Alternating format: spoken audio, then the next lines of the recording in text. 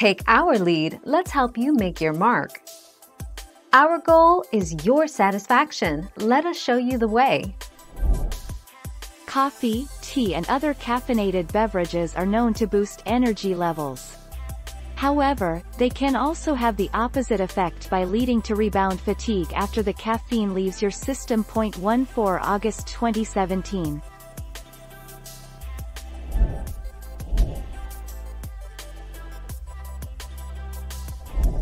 Let's help you make your mark. Coffee itself won't instantly make you feel tired, but the caffeine it contains may actually lead to fatigue after regularly drinking it over time. If you stick to 400 milligrams of caffeine per day or less and go easy on the added sugar, you should reap the benefits of caffeine and avoid its drawbacks.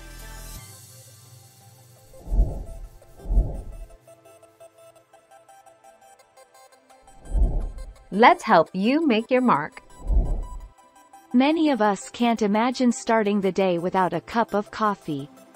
One reason may be that it supplies us with a jolt of caffeine, a mild stimulant to the central nervous system that quickly boosts our alertness and energy levels.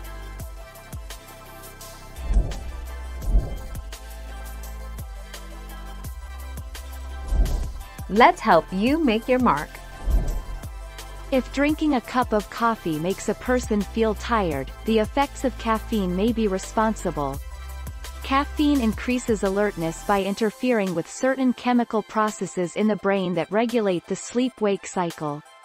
However, once the body completely metabolizes caffeine, it can make people feel tired. 25 September 2019.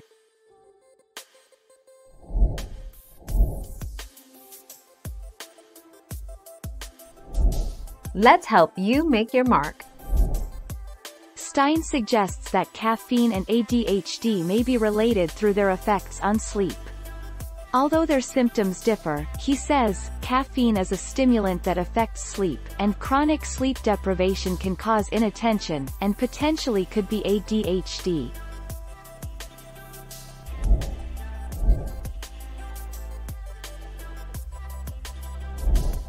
Take our lead.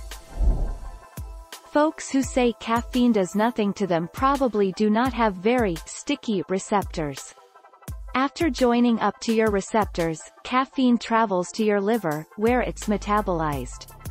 Even if someone is a fast metabolizer of caffeine, they may still feel the effects more strongly if they don't drink it regularly.